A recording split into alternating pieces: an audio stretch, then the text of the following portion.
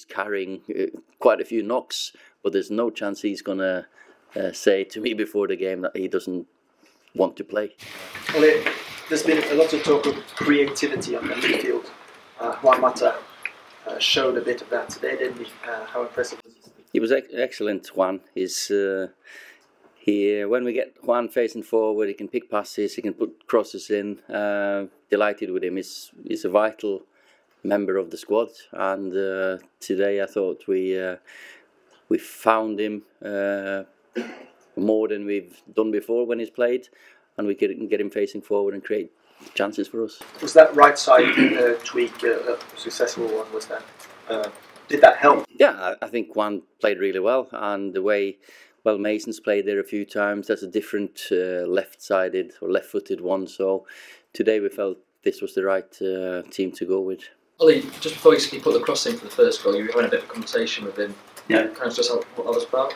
No, well, no. Ask how he was feeling and how his family is. No, It's there was just a couple of little things that we've spoke about before. Ole, you wanted no feeling sorry for themselves. You wanted a reaction. Clearly, you feel that you've got one. Yeah, excellent.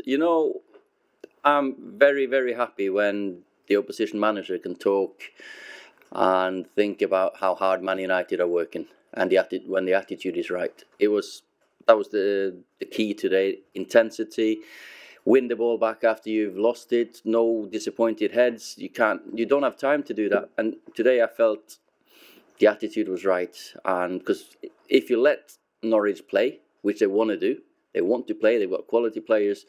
Then it'll be a tough game at Old Trafford, because then you'll be running in between, and the crowd might be edgy. But today we got an excellent response every time we lost the ball. You see Anthony, Juan, Andy, Marcus, they're all chasing after the ball. Is it safe to say that Brandon Williams is first choice left back now, given how well he's playing? We want to get to a place where players understand that if I play well, I'll keep my place, and if I don't, there's a competition behind us, and we've got good competition there now.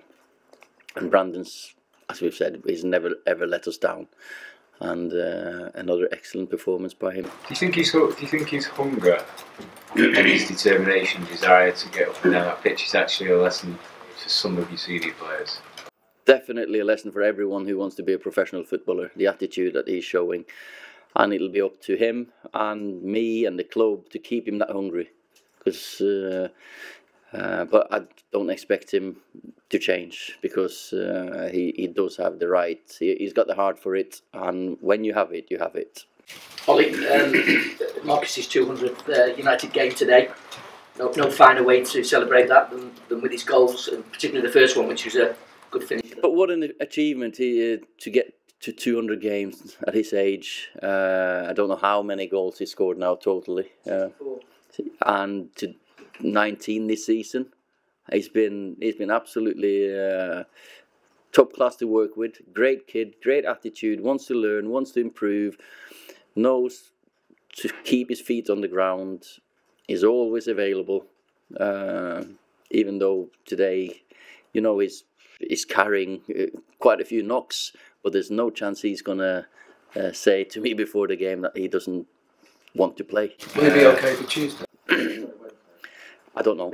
He might not be, but if he's ready, and if I decide to play him, you'll see. But he's played many games, so I might have to look at it how we can manage him. But we've got a week off very soon in Feb. Do you think he can get better? He's only very young. Of course he can. He will become so much better. But he's got he's got everything to be a top class player. Attitude, skill, physique.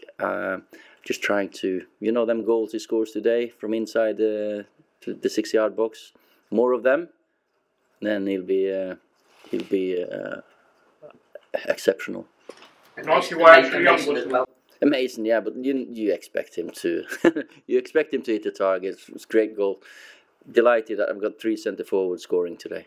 Can I just ask why Ashley Young wasn't in the 18? Is that connected with this Inter Milan contract situation? He wasn't fit to play. Can you say something more about what you have spoken with Mata about and what you...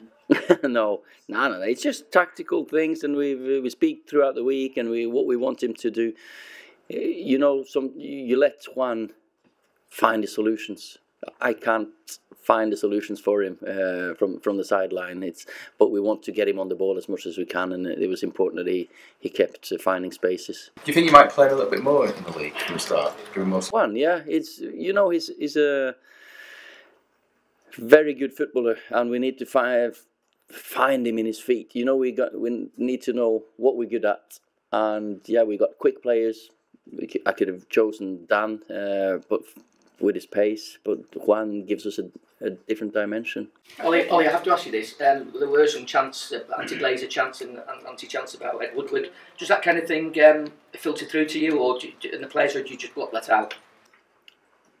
I'm not sure if the players will think get it, but I noticed, yeah. And you know, as a club, we've got to stick together. We've got to be united.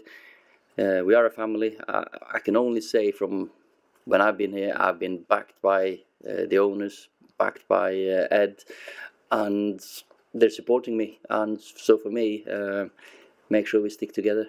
We are in all competitions. We are still in Carabao Cup, FA Cup. We're 5th in the league. We're still challenging. We've improved position from last season. We got Europa League. So they've just got to believe me when I say I feel we're doing loads of good things behind the scenes. We are going in the right direction. See the group today. That attitude and effort and work rate, that's the core of the group that's going to go forward. Okay guys, thank you.